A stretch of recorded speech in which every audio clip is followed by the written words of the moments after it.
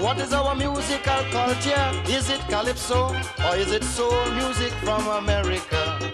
I ask this because I know foreign music has taken over my country, and my Calypso is being suppressed and not used to uplift my dignity.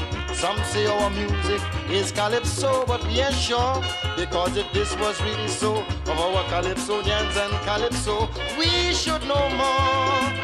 How terrible of one's culture to know so little. So I'm asking, where is our dignity? Oh Lord, where is our pride? Perhaps it'll leave the country and gone for a ride. Who was Lord Executor? No one know the answer, yet every one of us here know the life story of Louis Armstrong Satchmo. A radio announcer say, Calypso is loved only by the old, the youths of today. Appreciate no other music but soul. But I know that this could not be so. How can his conception be the truth when our Calypso is being played few and far between like Grandma too? Even our Prime Minister quoting foreign songs, he said, I want to retire like a bridge over troubled water. I'm going to lay me down. Man that I fear, he should say, let me get to hell out of here. It makes me wonder, where is our dignity? Oh Lord, where is our pride? Why must we appreciate more the things from outside?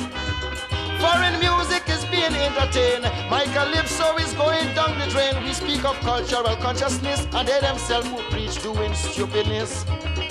Calypso music is sweet, and lyrically soul expression, this rhythmic beat is undoubtedly truly Trinidadian. But we allow other countries to claim our Calypso as theirs. The authorities are simply neglected our art down through the years. Go to Jamaica, you would hear reggae from dawn till dawn. I don't blame them in any way.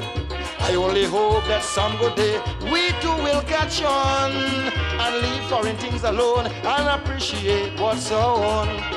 Please tell me, where is our dignity? Oh Lord, where is our pride? Why must we appreciate more the things from outside? It is time that we should learn what belongs to us. We should show concern. Every country thinks of their own, so the Trinidadians, this I will condone.